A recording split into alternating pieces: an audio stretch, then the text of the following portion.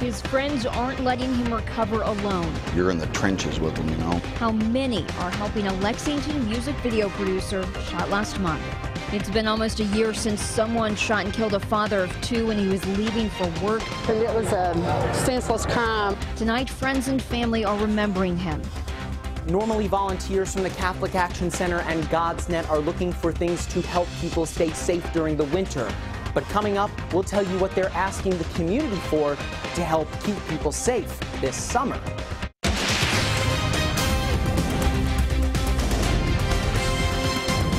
This is WKYT News.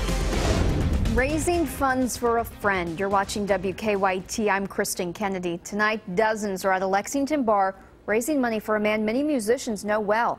Last month, police say 3 men jumped and shot local music video producer Coleman Saunders. Saunders has spent a lot of time recovering from his injuries. WKYT's Caitlin Sentner is talking to his friends in our top story. Longtime friends of Coleman Saunders say his personality is bigger than life. They say if he's in a room full of people, he's not hard to pick out.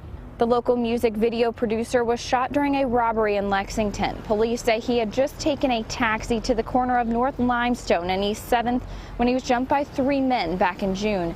He was in critical condition, but since has been recovering and is out of the hospital.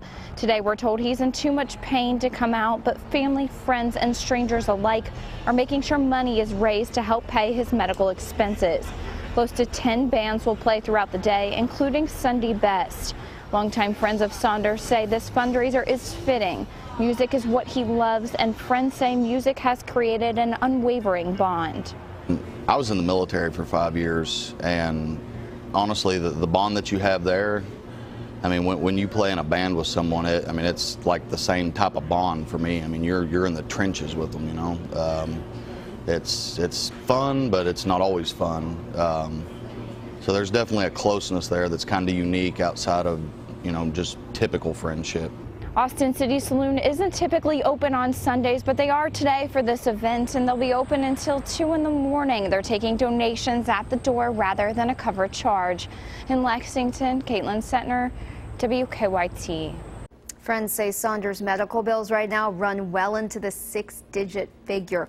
They've set up a fundraising page to help him out. We have a link to the page on our website, WKYT.com.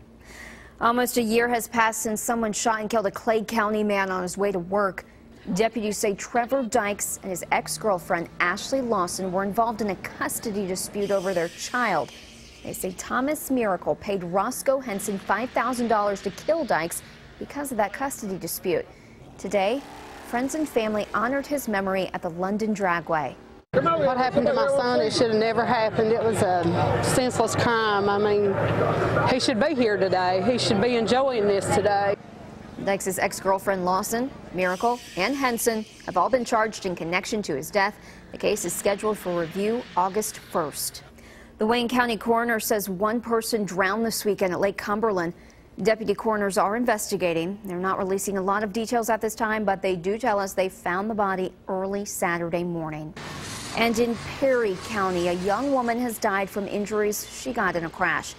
Deputies say a silver Toyota sedan and blue Toyota SUV crashed yesterday on Kentucky Route 15. Emergency crews rushed 2 people to the hospital. We're told the driver of the sedan, 21-year-old Jamie Napier, died at Hazard ARH. We do not know how the juvenile in the SUV, who also went to the hospital, is doing tonight. Call it a break from the heat. Looks like our work week will start off a little cooler than what we've experienced this weekend. WKYT meteorologist Jim Caldwell is also looking at storm chances. And it'll be those storm chances that help cool us off consistently through most of the new work week. Now, we're still going to be plenty warm, mid and upper 80s, but we're going to try to back off from the 90s. And that's what most of us had out there today with triple-digit heat index values. We've been watching some showers and storms north of Lexington as well. One that has been across parts of Bourbon County into Nicholas County. It's starting to weaken considerably compared to what it was a little while ago. 90 degrees in Mount Sterling, 90 in Richmond. Here in Lexington, we're at 92 with the same thing in Frankfort. A lot of heat. Now let's throw in the humidity. When you throw that in, this is what it feels like when you walk outside. So it feels more like 99 here. It feels like 102 in Mount Sterling. Feels like 101 degrees in Frankfort. Certainly a lot of humidity and a lot of heat showing up out there with a few showers and thunderstorms. Here's that one I was talking about that we were viewing on our sky cam. You could see the clouds towering. Weakened a lot, just a little bit of lightning left there associated with it across parts of Bourbon County, but the heavier rain starting to fall apart some. But we could run into more chances all week long. I will track them in the full forecast coming up. The heat and humidity can be deadly. Volunteers from the Catholic Action Center in Lexington are collecting items like water bottles to help keep people on the streets cool and safe this summer. WKYT's Mike Linden talked to volunteers about what else they need. The dog days of summer have arrived, and for volunteers with the Catholic Action Center, it's time to help. We do it in the wintertime when it's extreme cold. We do it in the summer when it's extreme hot. Burroughs is a volunteer with the Catholic Action Center. He says their supply of water bottles can't keep up with demand. If we have, cases of water, which a case has about 24, we'll pass them out in a matter of minutes. While volunteers are struggling to distribute water and sunscreen to people, they're also struggling with issues here at the Catholic Action Center. Melvin says that their ice machine stopped working nearly 2 weeks ago. Now, it's still giving water, but when you try to get ice out of it, nothing happens.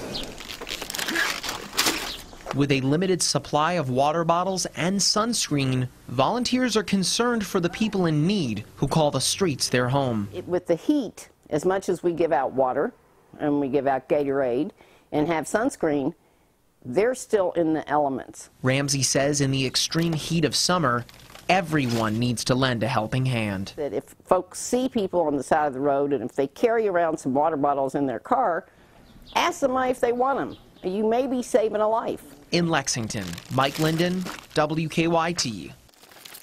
The center's greatest needs right now are bottled water, sports drinks, and sunscreen.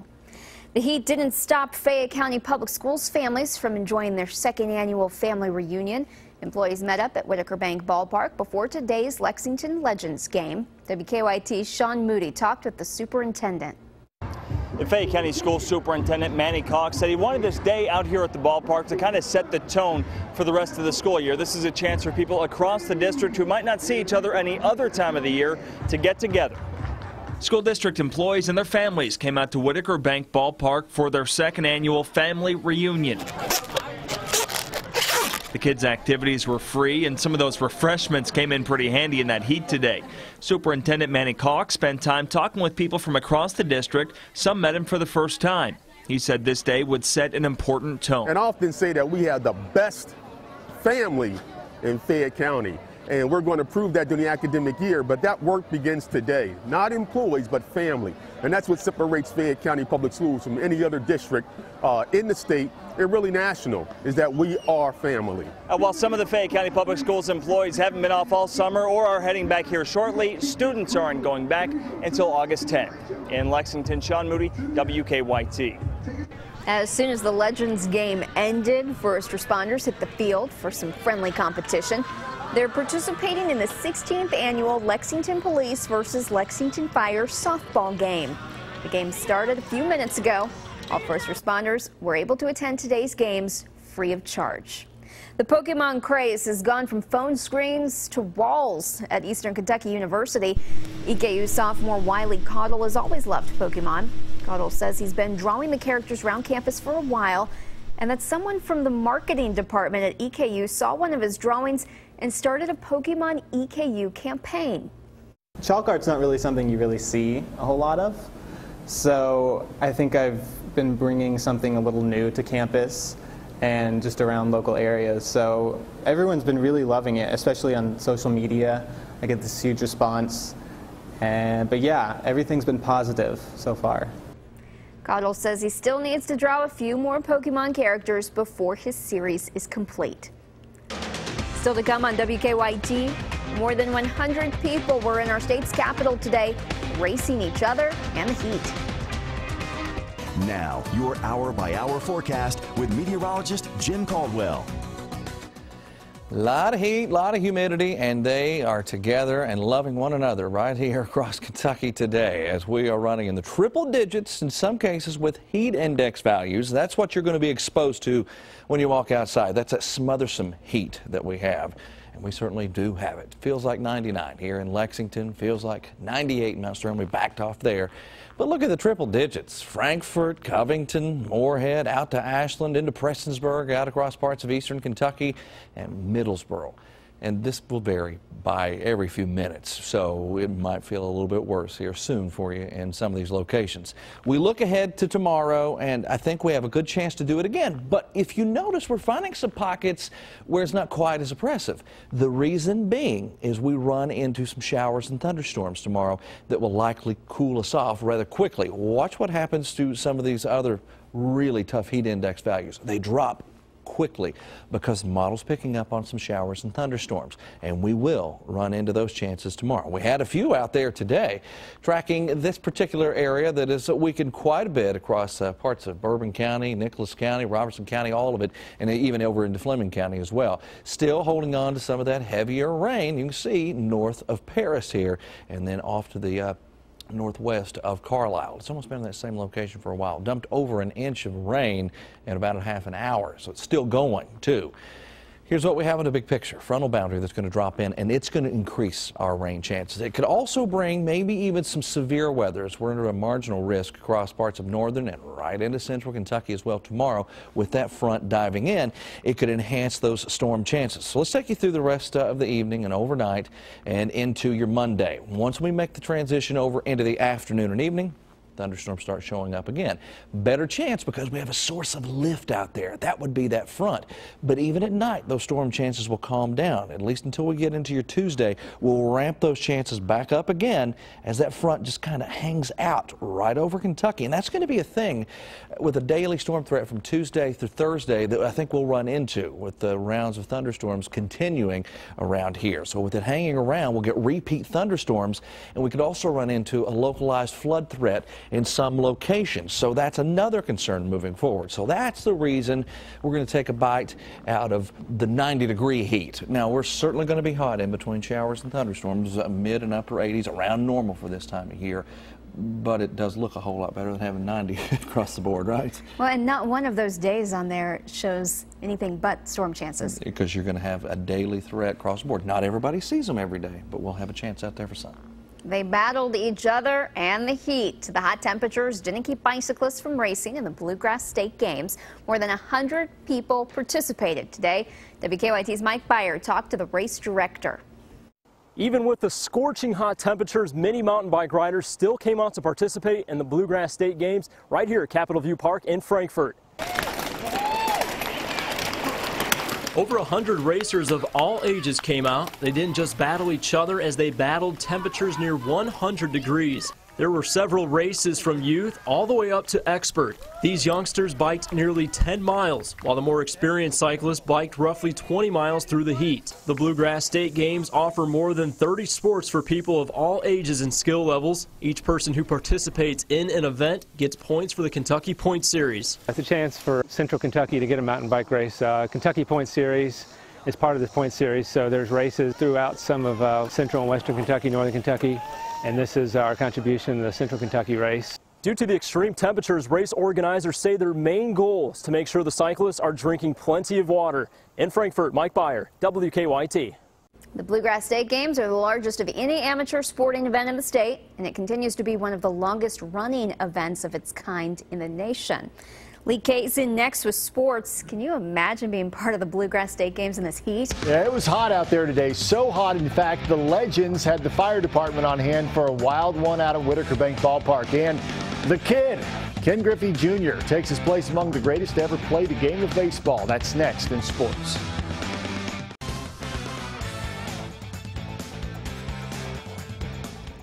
Ken Griffey Sr. once told his son, "You're only a #1 draft pick for 1 year." Well, his son lived up to those lofty expectations, and today Ken Griffey Jr. became the first #1 draft pick to be inducted into the Baseball Hall of Fame. Jr. played in 22 big league seasons with the Mariners, Reds, and White Sox. A 13-time All-Star selection, 10-time Gold Glove Award winner with 630 home runs, and who could forget that swing? He often made the game of baseball look easy. Just because I made it look easy doesn't mean that it was. And you don't work hard and become a Hall of Famer by not working day in and day out. I want to thank my family, my friends, the fans, the Reds, the White Sox, and the Mariners for making this kid's dream come true. And the kid was selected on a record 99.32% of ballots cast, an affirmation of sorts for his clean performance during baseball's steroids era. He goes into the Hall with Mets catcher Mike Piazza. Reds looking for a 4th straight win today, hosting the Diamondbacks. First inning, Cincinnati down 1-0. 2 on for Adam Duvall. He singles off Zach Godley. 2 runs come in to score, and the Reds would take a 2-1 lead. In the 5th inning, game now tied at 5. Paul Goldschmidt takes Brandon Finnegan up and over the wall and left. Diamondbacks retake the lead, now 6-5. Go to the 9th inning, now 9-5 Arizona. Reds trying to get a few back here. Jay Bruce smashes a 3-run home run. Reds were down by 1, but Arizona gets the win 9-8. The Lexington Fire Department rappelled down from their bucket trucks to deliver the game ball for today's Legends game. And the Legends offense was on fire. Tied at 7 in the 8th inning, Michael Hill has the bases loaded, and with one swing of the bat, he unloads them. A grand slam to give Lexington an 11-7 lead, but Columbia would tie the game at 11 in the 9th inning when Travis Mazes goes high and deep and gone. That is a walk-off home run. 23 runs scored at the ballpark today. The Lexington Legends had 12 of them to pick up the 12-11 win. We are now weeks away from the start of the high school football season, and we continue our countdown of 27 teams in 27 days. Dunbar High School is no stranger to coaching changes, and that's once again the case as they prepare for the new season.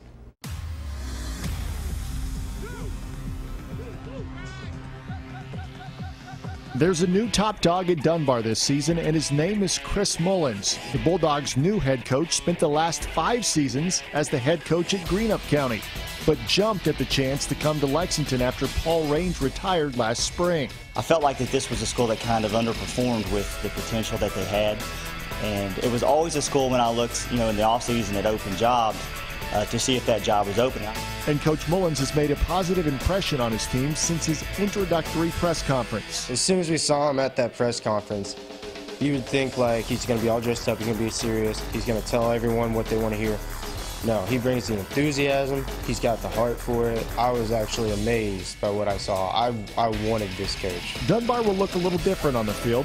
No longer a team relying on the run. The Bulldogs will try to utilize more playmakers on offense. When we line up in the spread and you look at your wide receivers, and you've got a kid like Isaiah Yeast and his brother Markel, and you've got Dontel Brown, and you've got Trey Homer lined up as your 4 wide receivers, that's got to stress out a defense. The quarterback is returning junior Gavin Bugg, who missed most of last season with concussion issues, something Coach Mullins is very aware of. But we made a few adjustments on the way that we were pass protecting to try and give him some more space and have him feel a little bit more comfortable in the pocket.